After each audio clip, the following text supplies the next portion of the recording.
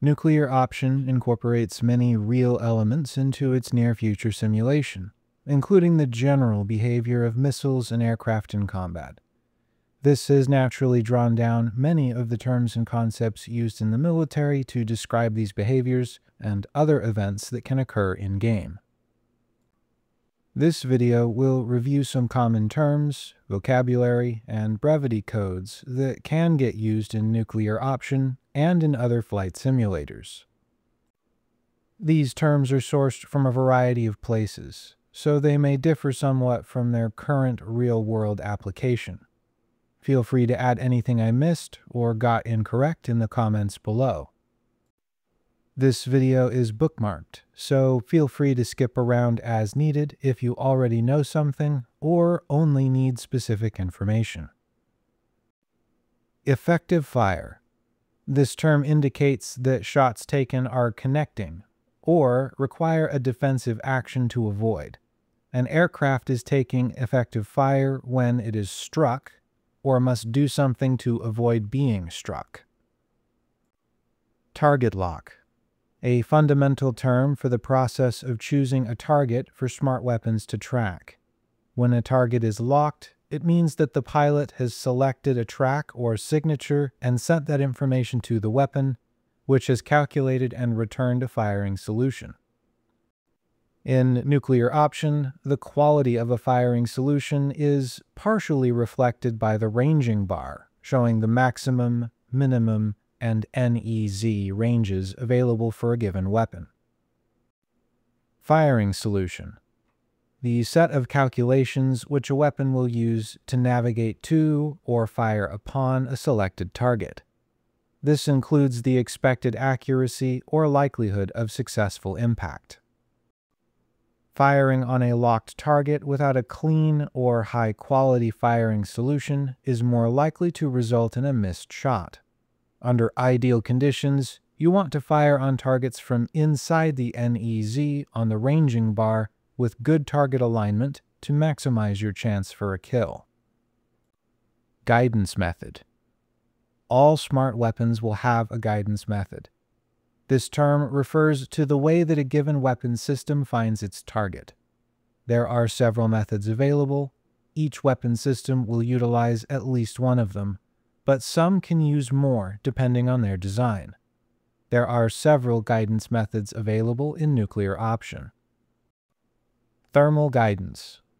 Also called infrared or IR tracking, this method uses the heat generated by vehicle exhaust or radiators. These missiles are cheap, simple, and can be fired in large numbers, though they have more limited range compared to radar-guided missiles. Thermal guidance can be defeated using flares, but are immune to radar jamming. Thermal guidance is also affected by weather or natural sources of intense heat, so it becomes less effective in severe storms and can be confused by heat sources from natural things like the sun. Radar guidance. Radar-guided missiles use radio signals to follow a potential target. These missiles are immune to thermal interference, so flares don't work against them, and they can see through weather interference. The only way to stop a radar-guided missile is to intercept it or block the radio signals that it uses for guidance. This can be done by jamming it, notching it, diving for terrain, or using an interceptor weapon. Radar jamming is an active countermeasure that works by creating noise on radio frequencies used by an enemy force. An individual radio frequency is a half-duplex communication channel, meaning that signals can only be sent or received. In other words, you can only speak or listen on a given channel. If two sources attempt to communicate on the same frequency at the same time, then none of the listeners on that frequency can hear anything. For missile defense, jamming works by identifying the frequency that a radar-guided missile is using and then emitting as much noise on that frequency as possible. This helps obscure the missile's target from attack, but is usually insufficient by itself. Radar jamming is best combined with a notching maneuver close to the ground in order to break an incoming missile lock. Notching. This is an evasive maneuver that involves turning perpendicular to an incoming missile and then diving beneath it.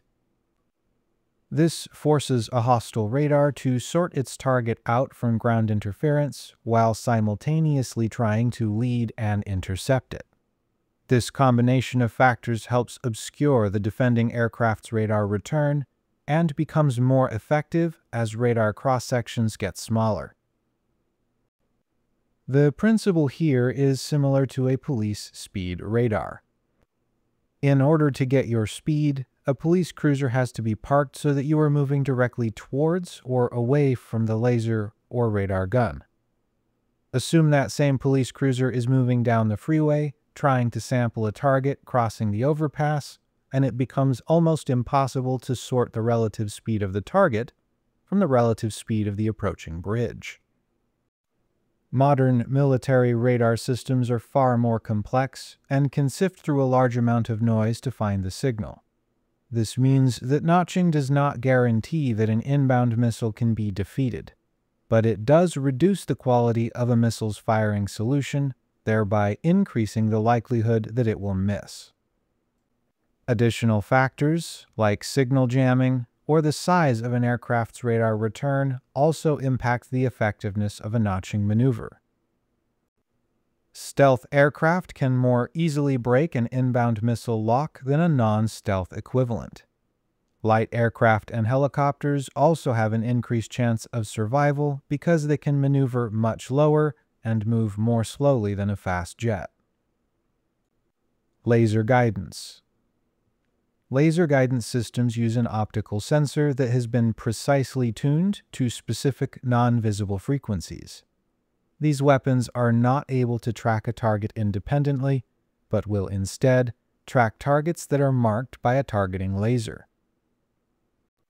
Weapons using this guidance method can follow laser marks from any compatible source, and use digital encoding to ensure that only Allied laser systems are tracked. This allows one aircraft to fire laser-guided ordnance while another one lasers the target. While not currently implemented in nuclear option, laser guidance systems can be detected by a properly equipped aircraft or vehicle, providing for a possible warning to the target. Datalink Guidance. Datalink is a powerful digital battlefield awareness network that allows tactical information collected by one platform to be broadcast to all other connected devices. Using this system, targeting information for a hostile can be collected by one user and then seamlessly acted upon by another. While all piloted vehicles support two-way data link, allowing them to send and receive information, most weapon systems can only receive targeting information, regardless of their guidance method.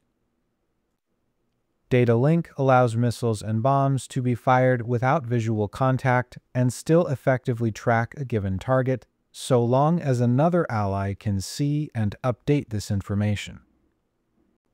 GPS-Inertial Guidance. This method uses a combination of GPS coordinates and inertial acceleration sensors to determine position and the path to a fixed target. GPS guidance can be augmented by additional sensors, but this isn't required. Inertial guidance methods are impossible to jam. Even if GPS signals are blocked, inertial navigation ensures accuracy is maintained within a certain margin of error, so long as the missile knows its launch position and the target location. In other words, the missile knows where it is at all times because it knows where it isn't. Combined GPS and inertial navigation enables near-pinpoint precision at any range, though at the cost of being unable to track moving targets without a secondary guidance system. Brevity Codes. Pilots will use specific terms to describe their actions, indicate a specific event, or issue warnings about the environment. Known as Brevity Codes, these terms have been inherited from the military and are heavily used across all combat flight simulators to varying degrees. Brevity codes are always being tweaked by the military, and the gaming world can only follow behind, so these terms may not reflect their current real-world use. These are codes I have encountered or seen used in different games. FOX. FOX codes indicate the launch of an air-to-air weapon. This can be an allied or hostile weapon depending on the context. Allies will make this call out to warn other friendlies that their missile has been launched and is active. Likewise, allies may warn of an incoming hostile missile if they see it. FOX 1 indicates the launch of a semi-active radar-guided missile. FOX 2 indicates the launch of a thermally guided missile. FOX 3 indicates the launch of an active radar-guided missile. Note that the designation of active FOX 3 or semi-active FOX 1 refers to the location of the radar system guiding a missile. A semi-active missile is being remotely directed by its launcher, while an active radar missile contains its own radar and can navigate independently. Wild Dog indicates when a radar-guided missile is fired without a target lock and is expected to find one by itself. This is a dangerous missile state because there are no controls or checks on what a missile will track. It will find and follow the first thing it sees, which could be an ally or civilian aircraft. So it's only used under desperate conditions. Guns, guns, guns. Aircraft gun is being fired. While rare in real-world use, there are a lot of situations in combat sims where pilots engage targets with guns. This call-out advises allies when the weapon is being fired so that ground forces expect its impact and don't instinctively return fire. Pickle indicates the release of a gravity bomb without regard to its contents or purpose. This does not apply to the release of fuel pods or supplies. Use of this callout warns other aircraft and ground forces that an armed Allied bomb is on descent. Rifle indicates the launch of an air-to-ground rocket or missile with a range under 100 nautical miles. It is only used to indicate the attack of a ground or sea target from airborne platforms. Long rifle. The same as rifle, but indicates the launch of an aircraft cruise missile, long-range ballistic missile, or other air-to-surface munition with range over 100 nautical miles. Magnum indicates the launch of a friendly anti-radiation missile. These weapons track radar emissions and destroy their source. This callout warns allies to check their position for possible conflict and turn off any radar equipment under their control. Laser on. Request for an ally to begin lasing a specific target. Some defensive systems can provide warning to the target that they are being lased, so it's best practice to start lasing when a related weapon is fired and stop lasing once the target is destroyed.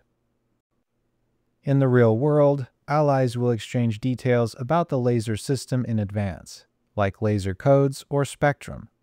This can happen in situ or as part of a briefing before the fight. Many combat simulators don't have this level of detail built in, but a few can have these dynamics modeled. Typically, the aircraft with a weapon to track the laser will make this request, then wait for confirmation from the laser's source that the target is being lased, and then they'll fire. Lasing. The speaker is firing a laser in response to a laser on command. This is sustained until the target is destroyed or a laser off request is made. If the laser is disrupted, then the laser source will warn the firing aircraft. Nose cold. Used by pilots to describe relative disposition of one aircraft to another. An aircraft is nose cold to any other aircraft that its nose is pointing away from.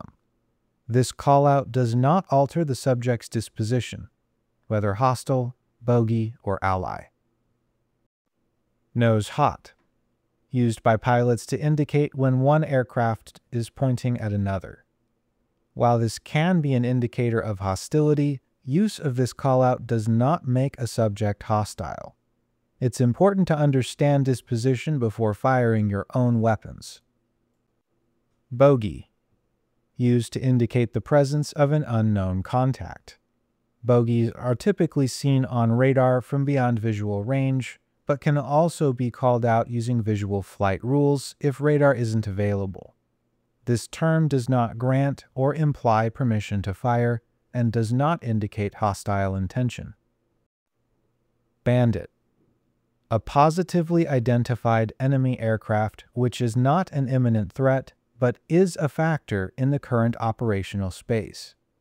This term does not grant or imply permission to fire or indicate hostile intention.